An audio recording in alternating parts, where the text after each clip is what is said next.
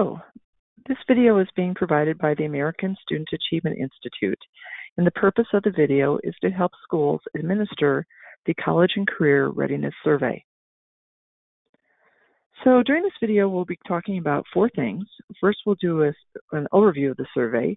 Then we'll look at the survey reports, and there's two kinds of reports, the student group reports and the student list generator reports. We'll talk about how to set up the survey for your school and then how to administer the survey with your students. So let's begin with the overview. So the survey is designed for all students in grades K through 12. Students in grades 3 through 12 take an online survey, where students in grades K2 take a teacher-read survey. So the survey is actually two surveys. The first survey covers student choices. So that survey asks students about their plans for the future, both their career plans and their post-secondary plans. And then it also asks about student choices, the choices that they've made during this school year related to areas that impact student achievement. So for this survey, group data is available, and students may opt to share their individual responses with educators in the district so they can receive individualized guidance. The second survey is the root causes survey. This survey helps us understand why students are making or not making the student choices that we hope that they will make. The root causes survey consists of three different question sets: the guidance needs questions, the counseling needs questions, and the perceptions of the school counselor. All of those question sets are optional, and when schools set up the survey, they can choose to include those question sets or not include those question sets. Student group data is available for the root cause questions, but individual responses for the root cause questions are never available for an individual student. Okay, then in terms of student privacy, we've gone to great lengths to make sure that we follow all of the FERPA requirements for student privacy. First of all, the root cause survey data was designed so that student responses are never linked to a student's name or any other information that may be used to identify the student. So as a reminder, I'm going to go back one slide. The root cause questions cover students' individual guidance needs, their counseling needs, and then what they think about the school counselor. So those responses are set up in the system in a way that makes it technologically impossible for anyone to connect the responses to those questions with information that may identify the students. So in terms of student privacy, we've worked with attorneys to help us make sure that we are compliant with FERPA and all applicable Indiana codes. And the attorneys have said that ASA takes necessary steps to protect all student data, which comes under their control. We also asked our attorneys to give their opinion on whether or not parent consent is required to give the survey. And their determination was that parental consent is not required in Indiana. The Indiana statute specifically speaks to surveys which a student is required to participate in. And our survey, as structured, makes it clear that this is a voluntary survey, so parent permission is not required. Although in some school districts, it may be your desire to ask for parent permission, and that is an individual district determination.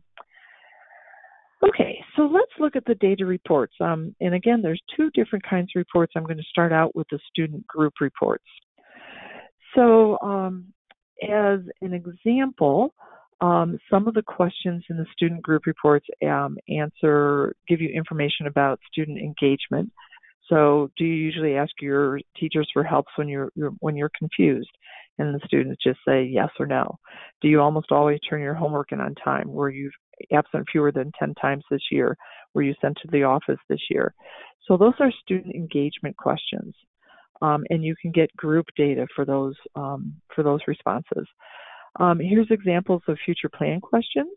What do you plan to do during the first year of high school? And then we give lots of different options. What type of high school diploma do you expect to receive if it's an Indiana student?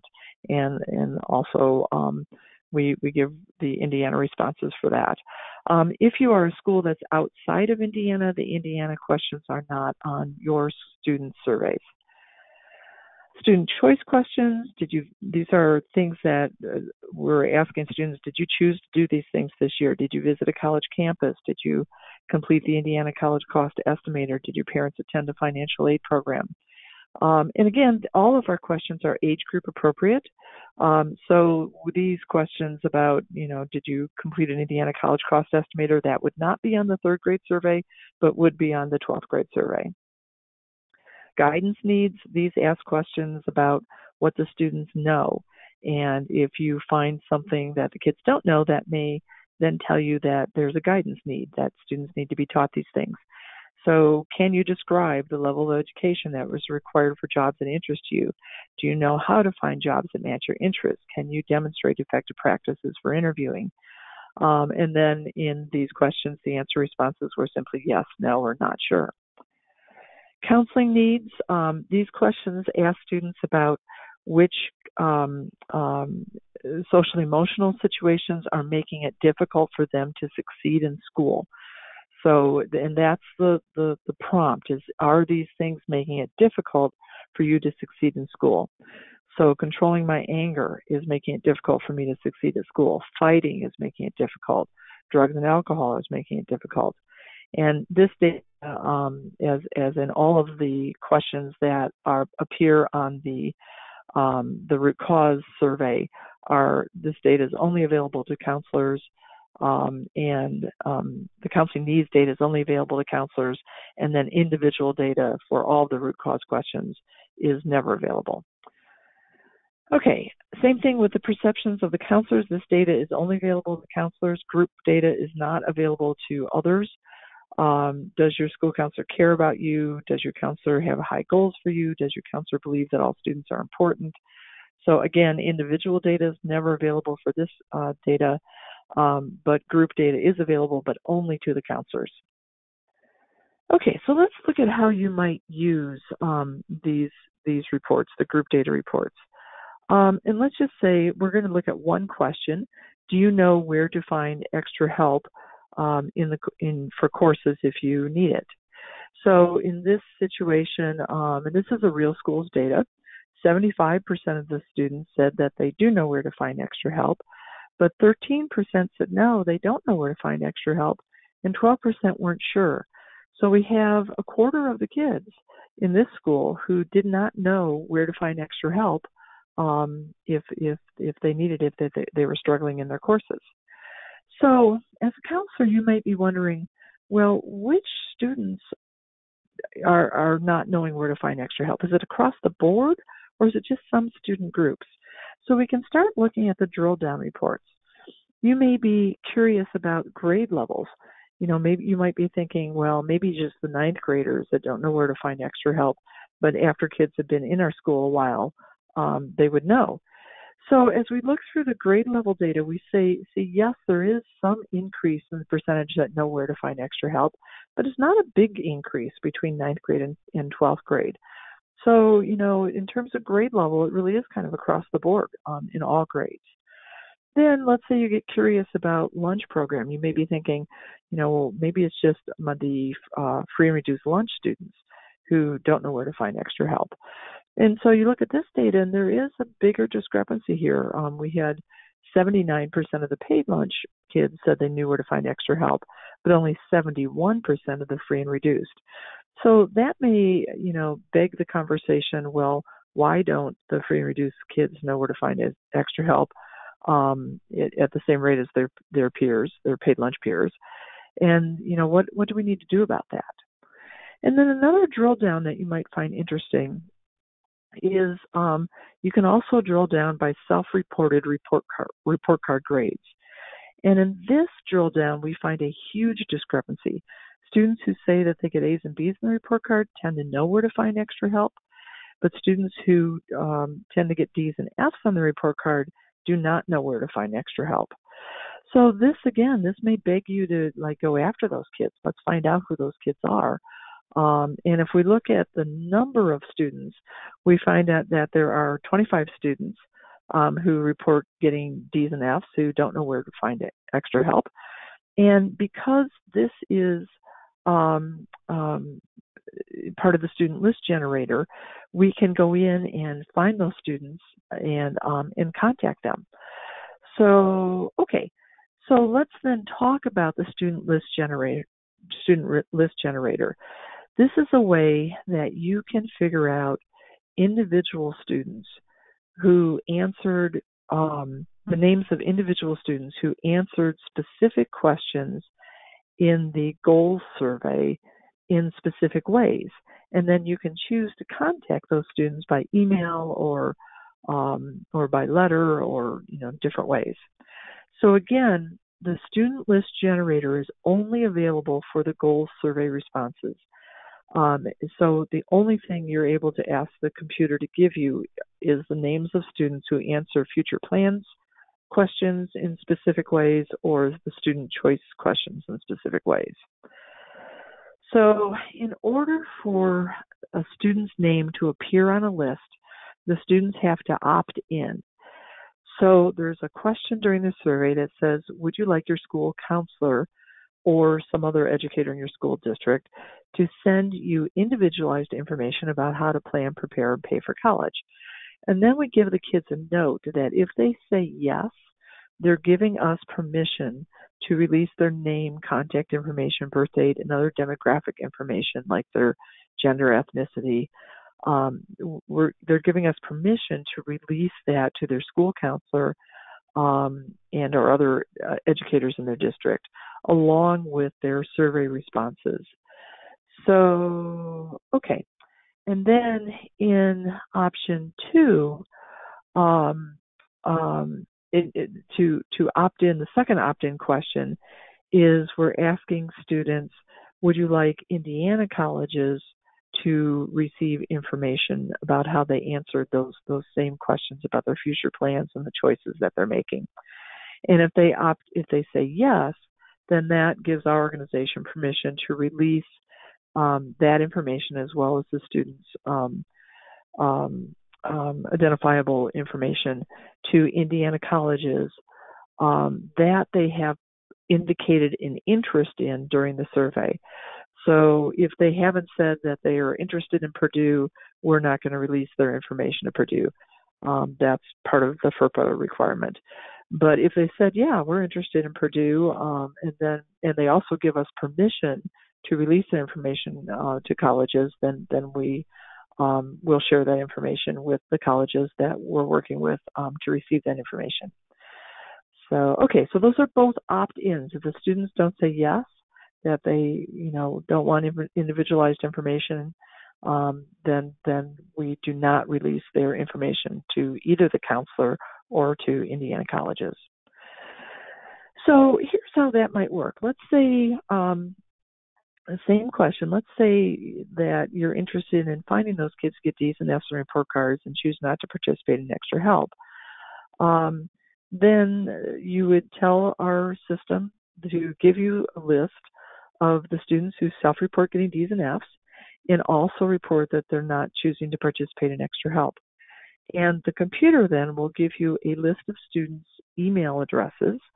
So you can just send those kids an email that just might say, we've noticed, on the survey you said that you didn't know where to find extra help. We wanted you to know that we have math tutoring after schools on Tuesdays and Thursdays and also during activity period on Wednesdays.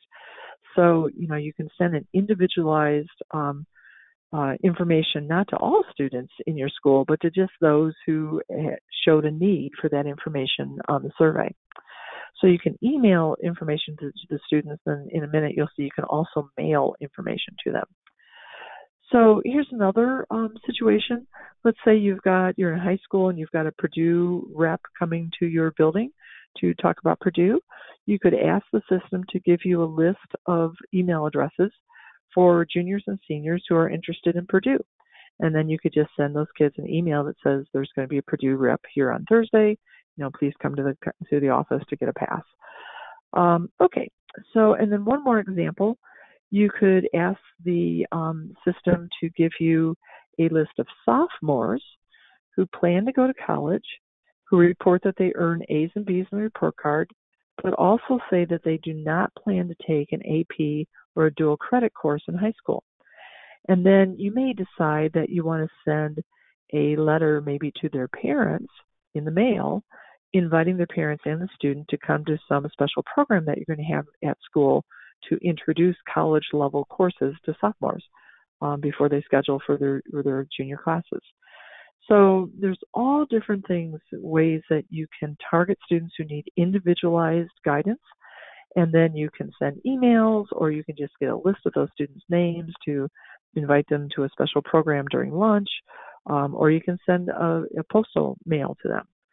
So that's the student list generator. So you've got two different ways to get data. One, you can get that group data to help you make decisions about your program design.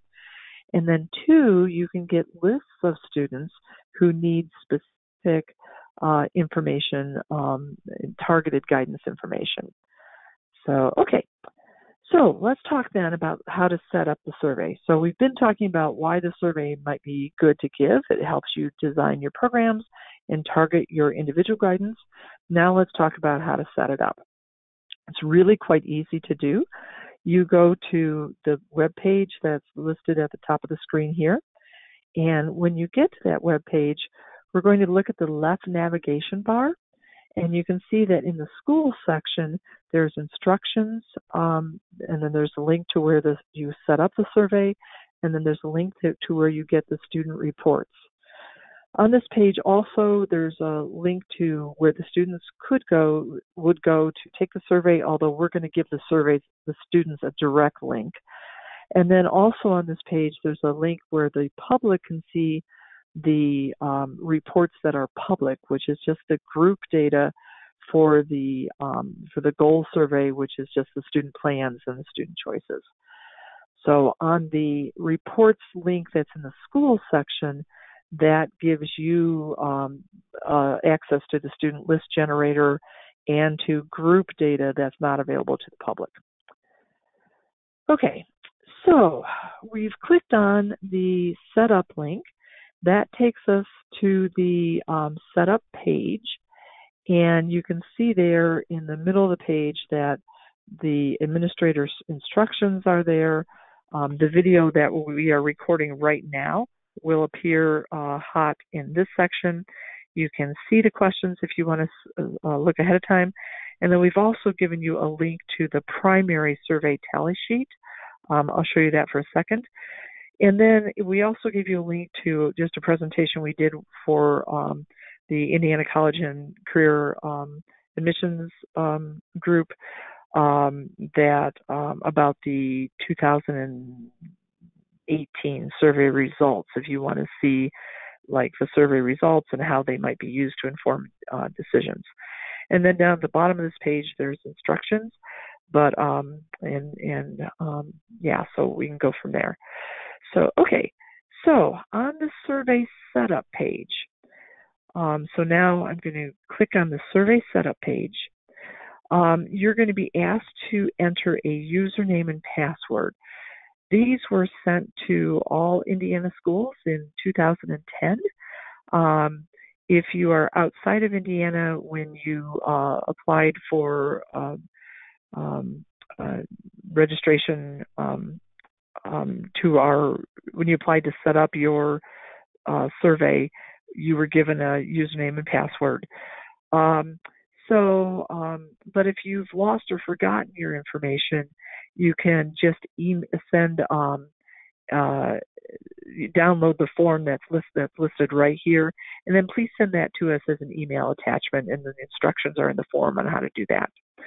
If you want to go in to view a demo school, you can just use the username demo123 in both the username and the password, and that will pull up the demo school if you just kind of want to see a demo school site. Okay, so if you are participating in one of our initiatives, either redesigning school counseling or guiding all kids, you can also access the setup through your process page. So you would go to your process page, you scroll down till you come to the data collection section, and then in step 15, where it says collect student survey data, in right here on the enter icon, that will take you also to the survey setup page. Okay, so after you're logged in, you'll go to the survey admin page, and you'll click on the enter icon for survey setup. And when you go there, you're going to be asked a question: would you like to include all 4 survey questions in your survey question sets in your student survey? The default is yes. When you first open this up, it'll say yes. If you decide that you don't want to include some survey question sets, you would just click no. And then if you click no, plans and choices, that's default for everyone. You can't get rid of that one. But you can get rid of the other 3 question sets. So the guidance needs, the counseling needs, and the perceptions of the school counselors. You can get rid of those question sets. So, and that's up to each individual school. If you're working for the RAMP award or the Indiana Gold Star School Counseling Award, you do need to include all 4 question sets so that you have enough information, data to make decisions as you're designing those programs. Okay, so after you have set that up and saved on that page, then the system will create survey codes for you. So we're back to the survey administration page, and now we have set up the survey, so we don't need to click on the enter icon anymore.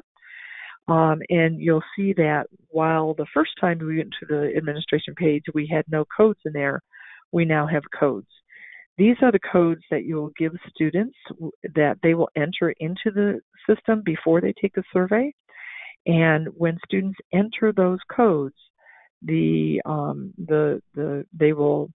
will customize their individual survey so that it includes only the questions for their grade.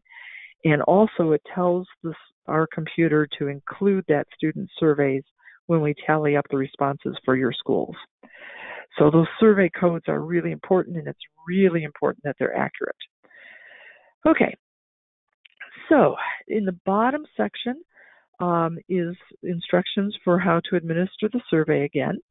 And we just give you some instructions about planning, how to distribute the survey administrator instruction. There's a link to that. And then after the survey is set up, these other links will become hot. There's a couple things we want to show you, and that is in entering the tallies from the primary grade survey, K through 2. This is once you've set up the survey, this is where that will become hot, and I'll show you that setup page in a second, or that tally page in a second. And then also the number of surveys that have been submitted will tally here. So right now it's 0 because the school has not surveyed yet, but as soon as the students start surveying, that number will increase. We'll also calculate for you the percentage of students in your school that have surveyed.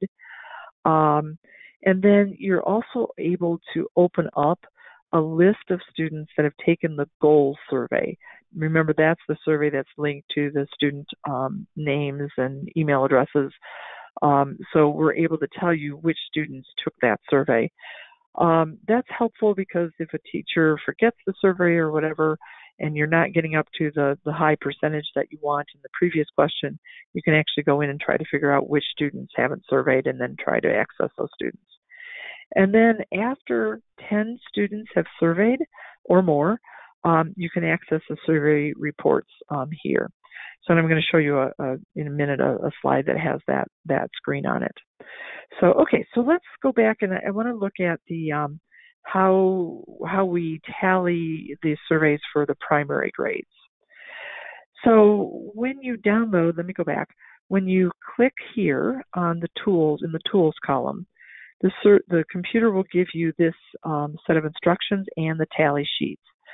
So the K2 teachers would just say, what grade they are surveying, how many students are participating. They would ask students to put their heads down, and then they're just going to read the questions to them. Did you save money this school year for college? And it may be, if this is kindergartners, they may not even know what college is. So I know I didn't collect money for college, didn't save money for college. Did you play in a sports team or attend a club meeting this year? A kindergartner would know that they play on a league, a kindergarten league for basketball or whatever, and they would raise their hands, and the teacher would count that up and write the number in there. So, okay. Then on the survey reports page, so again, I'm going to go back 2 screens. Now we're down to survey reports. When you click this icon in the reports column, you'll get this screen.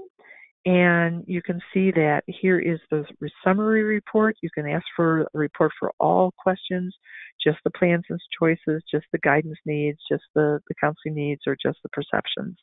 Notice some of the questions are in yellow. That means that these group reports this data is never available to the public. It's only available to the counselors in the schools. You can do a drill down report by grade level. And I can also drill down by all of the federal student groups as well as a few other student groups.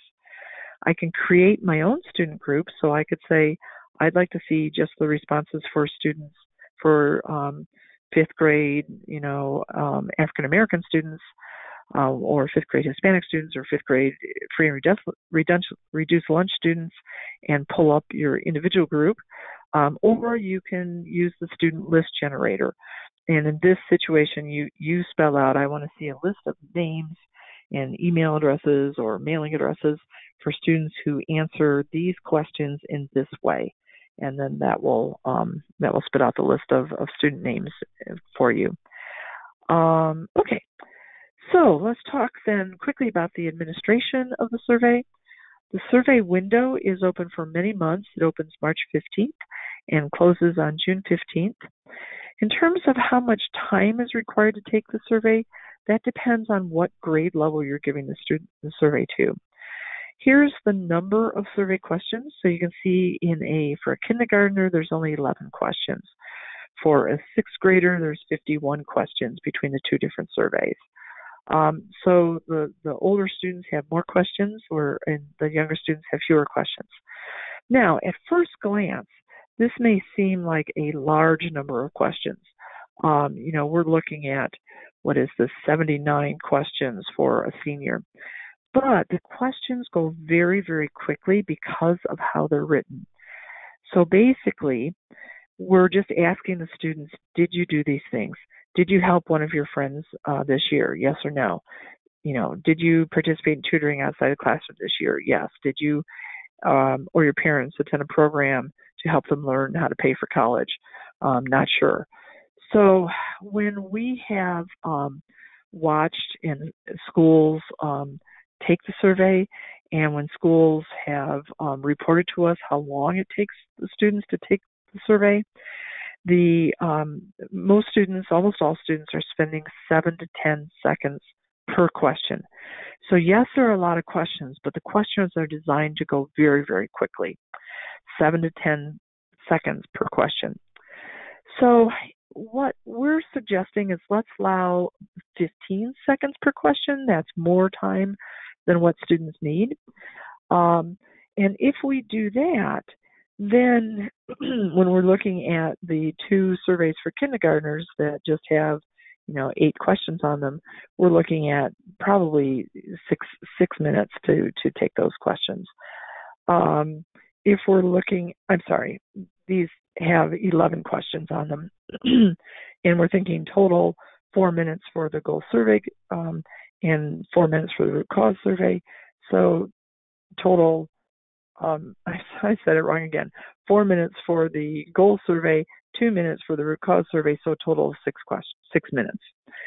If I look at the time required at 15 seconds per question for a senior, we're estimating at 15 seconds per question about 17 minutes for the goal survey, 23 minutes for the root cause survey. So a total of, 40 minutes for the 2 question sets. Now, you can decide to give the 2 question sets in 2 different sittings. So it's possible, and we'll talk about this in a sec, it's possible to decide, okay, with my seniors, I'm going to give the goals survey during one homeroom, and then I'm going to give the root cause survey during the next homeroom. So you can split the 2 surveys into 2 different sittings. Okay, so one of the decisions you're going to have to make is, are we going to ask our teachers, or as counselors, are we going to give both surveys in one sitting, or are we going to separate them into 2 sittings? Okay. Another question we always get is, how do we get all the students to computers in grades 3-12? Well, a couple of tips. First of all, not all students have to survey at the same time. So it might make more sense if you're in a high school to survey your seniors in the end of March before they get busy with AP testing and other things, where it might make more sense to survey your freshmen in the middle of May, when you're looking for something for the freshmen to do when seniors are going through graduation rehearsal. So it's really important to understand that not all students have to survey at the same time. It's also really helpful to help your administrators and teachers understand the value of the survey, how it's going to help you in your school figure out how to better motivate students, how to help with things that tend to make students less successful learners in the classroom. So if your administrators and teachers understand the value of the results and how you can use those results, it tends to make them more receptive to helping with the administration of the survey. So in terms of how to get the students to computers, most schools will use the teacher-administered survey. So they'll provide for the teachers instructions for how to give the survey and the student codes. And then in an elementary school, they'll just ask the teachers to survey their students sometime during this broad survey window. And then in a high school or middle school, they'll ask teachers to survey all their students in second period or fourth period in the survey window. If every teacher surveys their second period students, you would have every student surveyed in the school. So most of our schools use a teacher-administered survey, but some have the counselors administer the survey. And in that case, the counselors are bringing groups of students, maybe one English classroom at a time, into the computer lab over several days. So the sixth grade English students may come on Monday, and then the seventh period English students come on Tuesday, or however you set that up, and then the counselors administer the survey. Another option that we don't like is that it is possible to have the students administer the survey to themselves. So you would just give the students the codes and the website, and then maybe you'd put information in the student newsletter about that, and just ask the students on their own personal time, or whenever they can get to a computer, to take the survey. And then it's up to the students to administer that survey to themselves. Again, that's not an option that we like, because we tend to not get a lot of students who follow through with that. The teacher administered seems to, from our experience, to be the best option. And then for some schools, the counselors will bring in small groups of students to survey.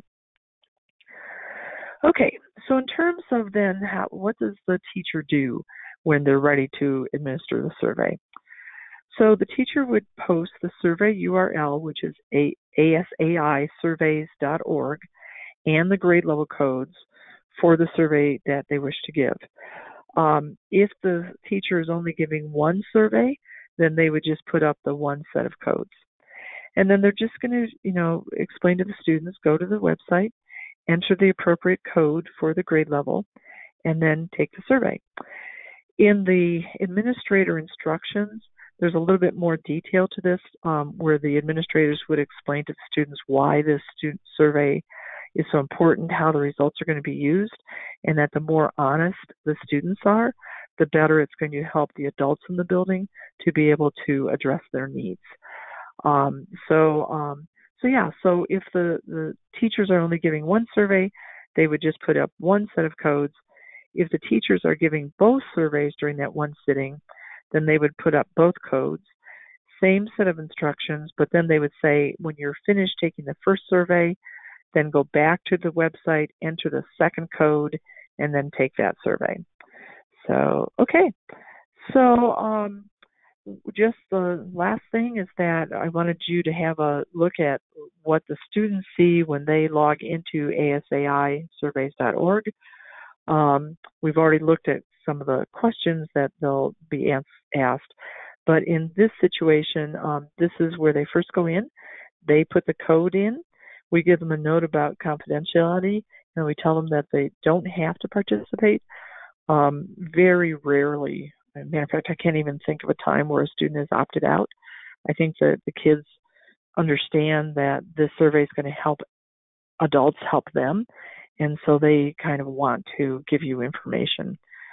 So the kids just put their code in, and then they click next, and that takes them to the section where they begin entering their demographics, and then on to the first set of questions.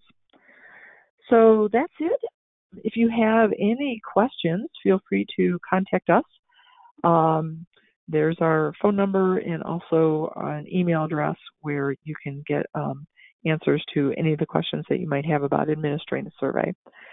So thank you for a number of things. One, for caring about your students and for wanting to gather data that would help you design the best guidance and counseling program to best meet the needs of your students. I know that when schools are designing data-driven school counseling programs, those programs tend to better target the needs of their kids.